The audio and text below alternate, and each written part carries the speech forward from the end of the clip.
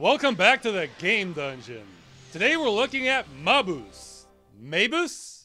I'm not even sure how to say this. Maabus. Maabus. Maabus. Maabus it is!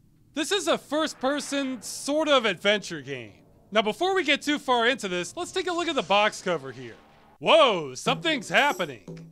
We have a blue minotaur thing in your face, a blade that looks sort of like the one from Krull, spiky vines that form a hand, blood dripping off the title blades, and it might be hard to see here, it also says the ultimate PC video game. That's a good bit of trivia. If you had asked me yesterday what the ultimate PC video game is, I wouldn't have an easy answer for you. I would have guessed Ultima. Now we know.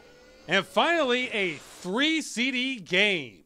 Now this came out in '95, so a game that had 3 discs was still impressive by itself. The assumption was any game that big must really have something going for it. It wasn't cheap to put that in the stores. And if that's not enough, I think we have another game on our hands where the ending has never been documented. So let's see what's in store. Well, we start off and we have a slow approach to an island while we get the opening credits and some music. Let's jump right into the music since we have some time here. Now, I'm a fan of scores from the 80s and 90s with good synthetic elements. And if I were to hear this theme in a movie, my first thought would be this sounds like it's a sci-fi B movie. Not necessarily terrible, but not that great either. This is an easy example, but if you hear the Terminator theme, even if you know nothing else about the movie, you can tell this has some soul to it. Or hey, Short Circuit.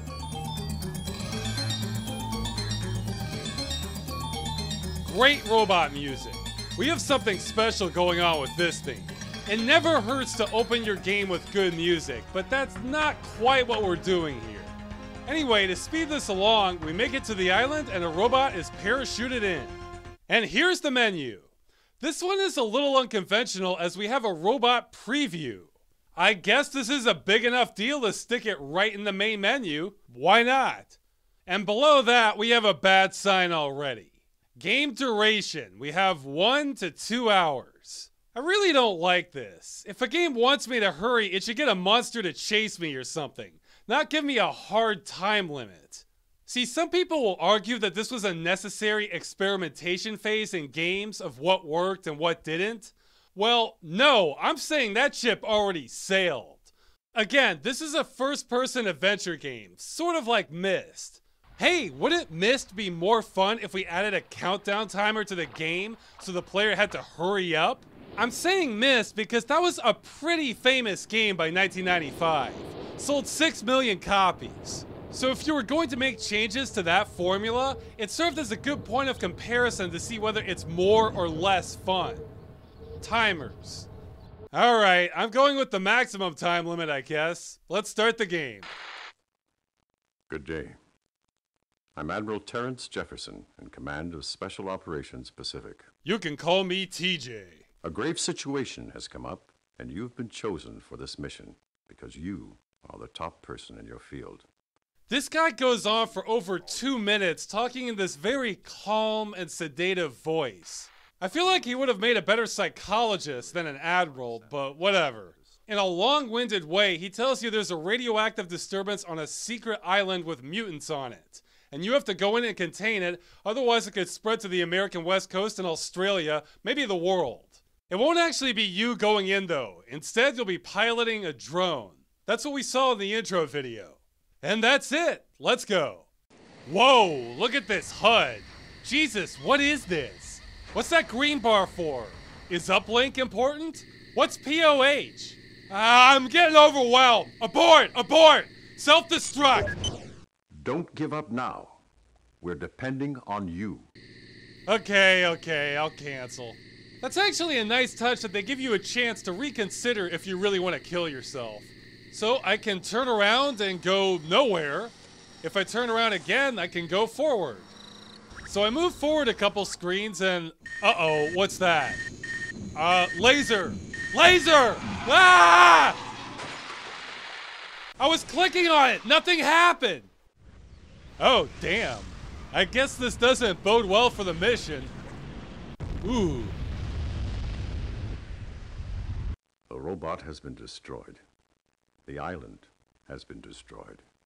Soon, the world as we know it will be destroyed. Oops. Excuse me, I'm leaving to be with my family. Wow, they're not downplaying the significance of my screw-up, are they? Now, this can't be the first game to do this, but I have to say, this is one of the shortest transitions I've ever seen in a game, going from making one mistake to the world ending. Oh, you didn't shoot the first monster 1 minute into the game? That's it, the whole world is dead. Good job, asshole, you've killed us all. I hope you're happy with yourself. Oh, and notice how the timer continues to count down during the credits.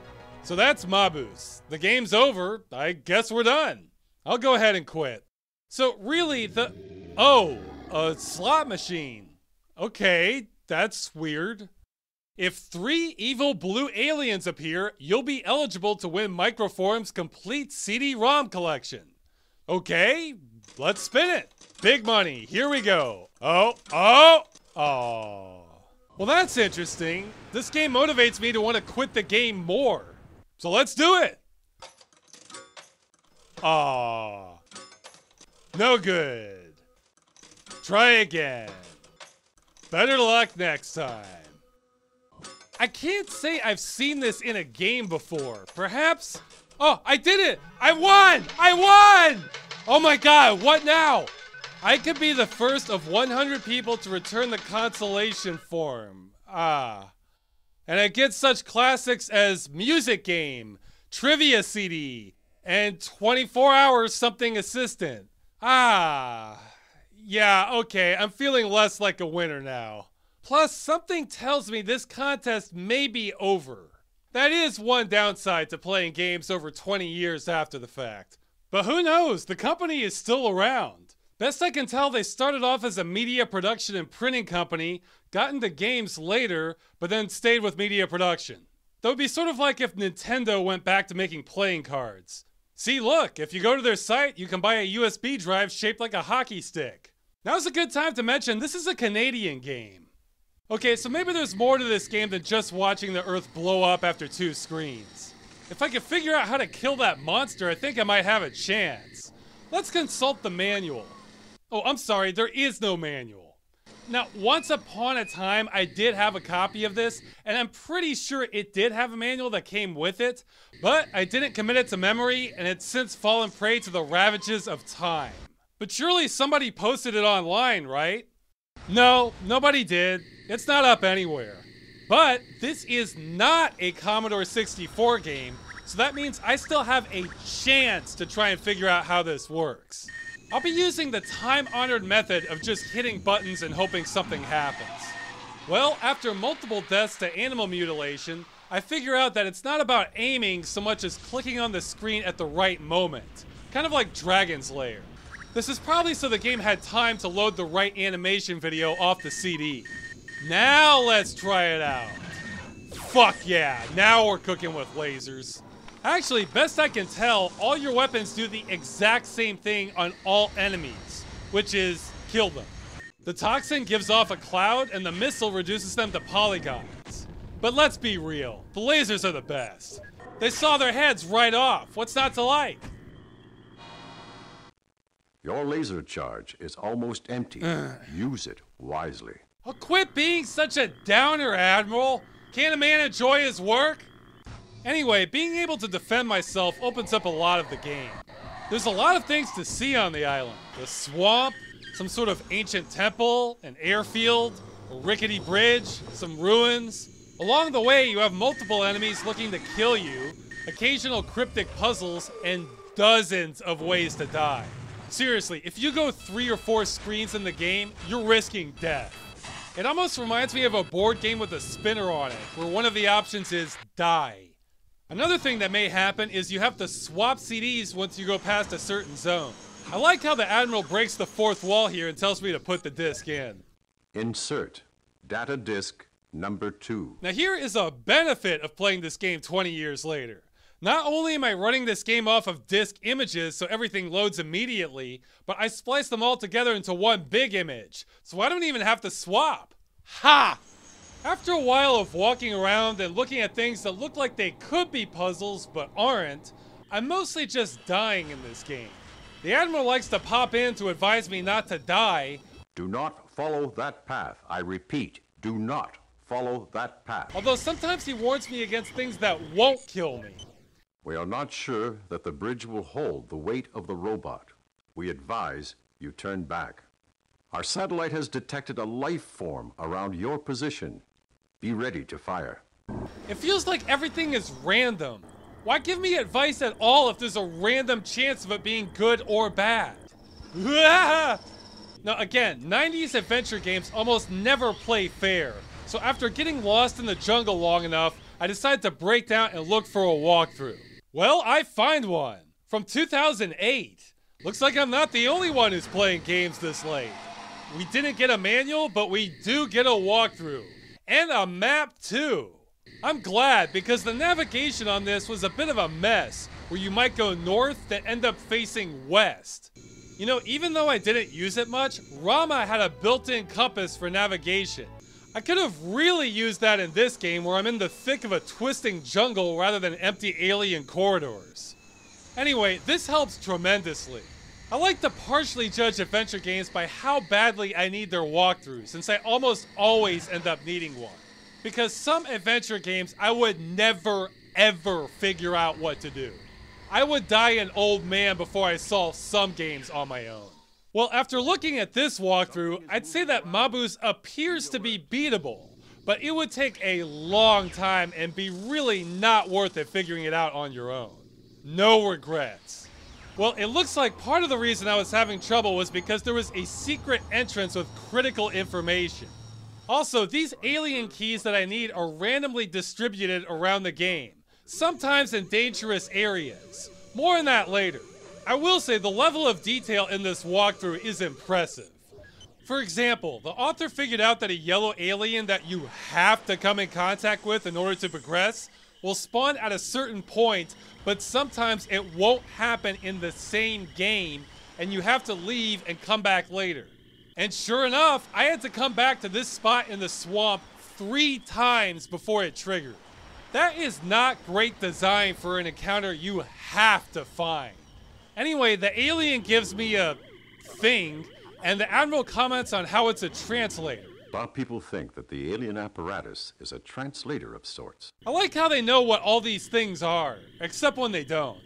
We don't know what this item is, or what it's made of. We do know that it seems to be an electronic device of some sort. It could be a weapon, a key of sorts, or even a computer. Other highlights of this walkthrough are how blue aliens will rob you, but only if you face rooms at a certain angle. So remember, you can't get robbed by blue aliens if you don't see them. Now I should mention, this is a pretty straightforward walkthrough. It's not full of commentary or sarcasm, but the author goes out of his way to mention this part. Note, if this is the first key you pick up, Admiral Jefferson will get as far as saying, "We don't know," then you sink. You can finish his sentence with, "When to shut up." We don't know what... Thanks, Admiral. Due to your poor timing, everyone dies. While spending time with your family, be sure to mention how it was you that killed them. 2,000 hours of testing didn't indicate a problem here? As much detail as this guy put into the walkthrough, if he is going out of his way to criticize something so starkly, it must be pretty bad. Okay, the missiles are good too. So with the help of the walkthrough, I navigate the Egyptian temple, which is kind of weird since this game takes place in the middle of the Pacific. Some of the sculptures move, but only when I move. I like how we have a mystical portal that could lead anywhere, but instead of taking me to another dimension, it just takes me back 3 screens. Okay. We then exit the temple, and I swear the Egyptians use the same sound effect for their doors as Doom does. On the rest of the island, we get more monsters to kill. Yeah, a volcano. The volcano is about to erupt. I strongly advise you do not continue on the path. Yeah, thanks, Admiral. That never would have occurred to me. And then on to Disc 3. Bum-bum-bum. Oh, what's this? We cannot save on Disc 3. This is another one of those odd decisions. I guess that raises the suspense a bit, and it's not such a big problem since I can save 2/3 of the way through the game, or even come back to the disc 2 part of the game and save again. But I don't know what to think. This just threw me off. You have encountered the shattered hull of a World War II Japanese destroyer. We have confirmed that the ship was badly damaged by U.S. aircraft and must have run aground on this reef. Okay, is that important to the plot? Or anything? So the other half of the island is mostly just a bunch of jungle, but what's this? A UFO and my favorite line in the game so far. It seems you've come across an alien spacecraft. Now things are beginning to make sense. More later. I love how casually he says this. There's no surprise in his voice whatsoever. Ah, of course, now this all makes sense. Typical aliens. For some reason, I keep imagining the president convening with his top military staff about some sort of armed conflict, looking over some satellite photos, then bam, Admiral Jefferson steps up and says, "Ah, an alien spacecraft. Now this is beginning to make sense." It would be perfect. This actor should go down in history for this line. And remember, he said more on this later. I can't wait. Anyway, he's right. It is an alien spacecraft, and I get part of the alien code which the walkthrough says I need. And here is where I run into a new problem. I need 3 alien keys for a door I need to open later. I have 2 of them. The walkthrough states that the last one I need shows up in one of 3 places. Well, now let's talk about the randomization of the game. This last key is in none of those 3 spots. I checked over and over. The walkthrough is wrong. Not that I blame the creator. I'm sure it's an honest mistake. He already went above and beyond creating this walkthrough in the first place. He probably wasn't aware of this particular alien key randomization algorithm that my particular game happens to be using. So since it's not there, this leaves me with one of 2 options. First, explore the entire island from every angle. It's not enough to just be in the same grid block. You won't see the key unless you're in exactly the right position. Now this is not my preferred option because not only do I have a timer running, but the key could be in another place that will kill me if I stay there too long. Or the key may not even exist this time around. I would not put it past this game to sometimes generate a playthrough that you can't beat, either due to a bug, or hey, maybe it's just a way to pad out the length of the game some more. Well, I'm a believer in cutting my losses when they're bad enough, so that leaves me stuck with option number 2. Start a new game so I can roll the dice and get a better alien key randomization. All my saves are useless now. Let's go.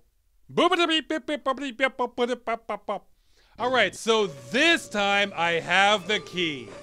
The only way I could get it was to get mugged by the blue alien, but the walkthrough says that's okay this late in the game. You've made your peace or something. I don't know, so let's go to the big door.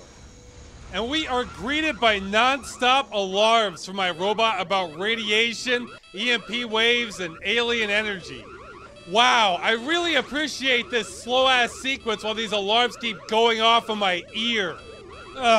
Okay, I'll spare you. There's no reason for all of us to suffer. Although I want to emphasize, this does not go away once I open the door. Oh, a boss! Let's do this. Fire, fire, fire! No! I hit the button! I hit the fire button! This stupid game only detects that when it wants to. And I can't reload my save. I have to go back from this too. Ah! Okay, fingers crossed. I'm doing nothing differently. I'm just more paranoid this time. Fire, fire, fire! Yes! Eat lasers, motherfucker! Your laser charge is almost empty. I know! Use it wisely. Come on! So I make it to an alien device and these damn alarms are still going off! Good God! This is exactly what I want to hear while concentrating on some sort of puzzle. Just end it, please! Oh no, another one. I'll speed this up for your sake. Oh God, we did it. The alarm stopped. I almost feel like that was the only purpose of this game now. to make the alarm stop. Okay, backing up. Oh, what's this? Did I do that? I didn't press a button. Congratulations. Thanks. The situation seems under control. We knew we could count on you. In the name of the country, we are grateful. You're welcome. Goodbye for now, until the next time. Wait, what about the aliens? You said this was starting to make sense and would tell me more later. Well, it's later now, right? Now you can explain what happened? Or maybe why my drone is getting launched into space? Hello? Okay, so here we are in space. Yep. But what's this? The Moon Patrol. Of course this is to be continued. So there's the ending. I'm sorry. I'm glad you're here to share this with me. Getting invested in a game, then getting an ending like this to stew in by yourself helps shorten your life. I mean, look at this. Oh, hey, did you notice there's no other music? One theme for the entire game. That's great. Oh, I'm a double winner. You know what? They say I could be the first of 100 people to beat this game. I think that could be true. I thought about blurring out my victory code, but you guys can have it. That's my gift to you. All right, awards time. This sure inspired some. First award, Best Exit Screen Slot Machine. I'm not big on slots, but like so much about this game, I don't know what else to think of this. Next award, Blue Aliens bad, Yellow Aliens good. I'm glad they sorted that out. And the final award, I'm sure some of you saw this coming, the ultimate PC video game. It says it right there on the box. How can you argue with that? Maabus is a game that leaves me walking away confused. Like, what is Maabus? The game literally does not say that word once. Why were the aliens here? What is this blue minotaur thing? You probably thought that was the blue alien that robs you and blows up at the end, right? No! Look here on the slot machine. That's obviously the teal alien. We never see this thing and it looks rad. What happened? Why does nothing get explained? The more I think about it, the more I realize this game needs yet another award. So here it is. Best story by a 6-year-old. It has everything thrown in and nothing to tie it together. Here's how I imagine the story pitch went down. Okay, so you're a super soldier who controls a robot, and your robot has toxic darts and lasers and missiles, and the admiral tells you what to do, and he sends your robot to an island that doesn't show up on any map. The island of Alora Tora does not appear on any regular map. And you go through the jungle, and mutants attack you, but you shoot them with the laser and blow their heads off. Then you go through a swamp with alligators, and there's an old bridge and a temple that was built by the Egyptians. The hieroglyphics in this temple bear a strong resemblance to Egyptian hieroglyphics. And a yellow alien gives you a translator, but the blue alien takes it away again. But you leave the temple, and you go to the volcano and fight the pterodactyl. And then there's a big shipwreck, and then you open the secret door that's radioactive and has alien energy, and you punch in the code and stop the radiation and save Earth. And the Admiral says you did a good job. But more aliens are coming from the moon. I want ice cream.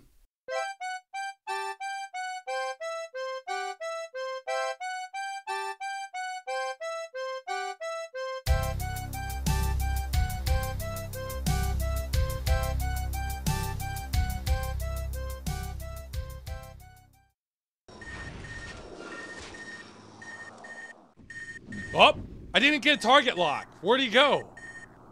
Is he gone? Oh no, get off! Stop! Stop! No!